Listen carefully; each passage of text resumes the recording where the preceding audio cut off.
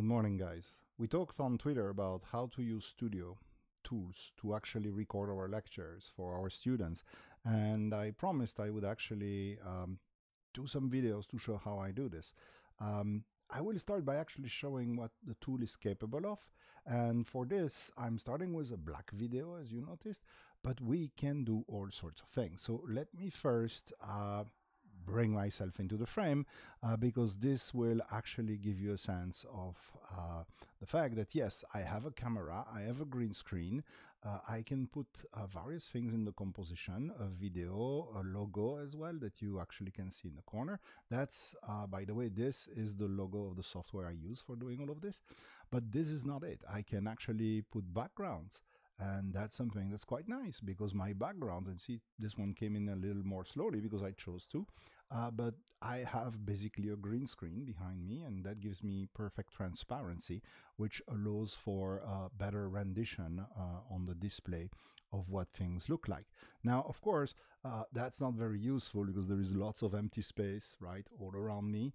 And if I want to lecture, I like to put that space to good use. So what I can do instead is bring myself in the corner. And once I've done that, is to actually bring interesting content into the view. And for instance, I could say, hey, slides.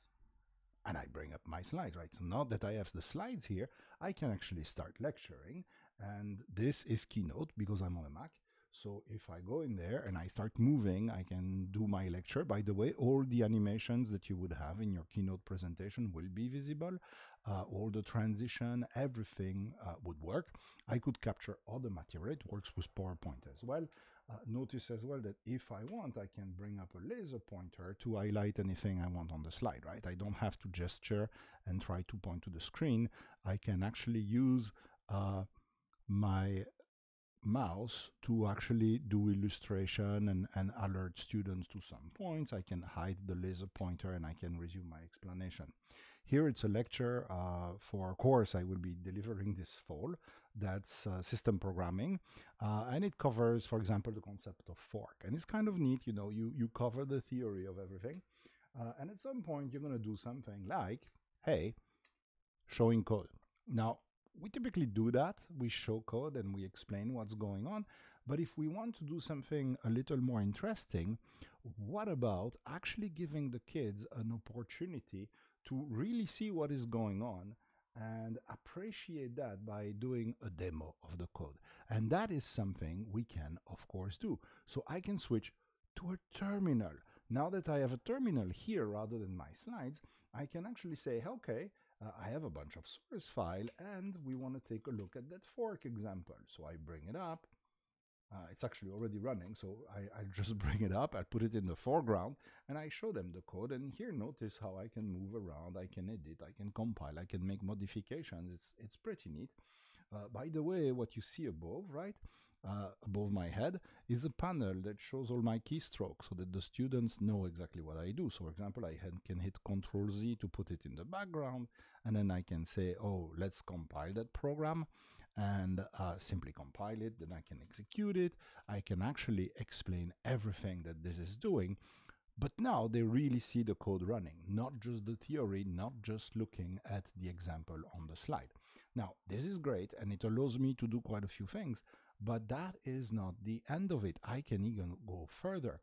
Because if I'm explaining fork, I might want maybe to illustrate some of the concept. And in a classroom, in a real physical classroom, I would have a blackboard to do that. That is not available when we're electronic, or is it?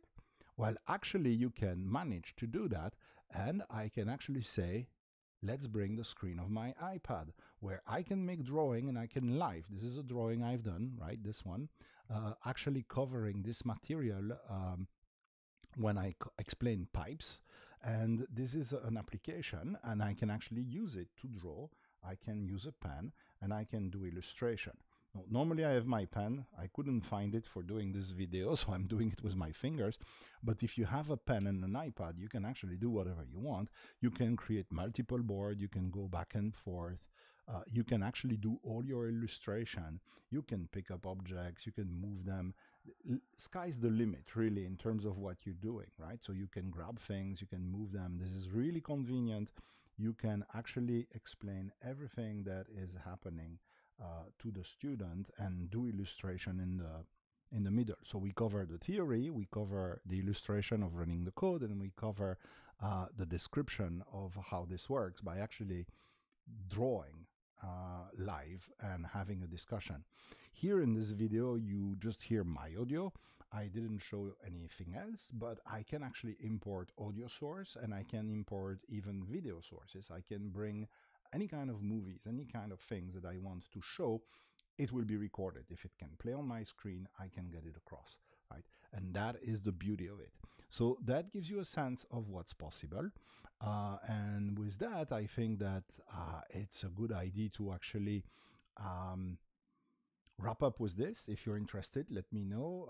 I'll try to actually now maybe do some videos to show how to use this tool called OBS to actually do all of that. OBS is free. The only expenses I had to incur is for the hardware, video, audio, lights, green screen, to actually create that studio that allows me to do that. But the software, pretty much everything is included with my Mac, and the rest is open source. With that, I'm wrapping up, and I hope this is useful. And if you want to see more, just let me know. See you.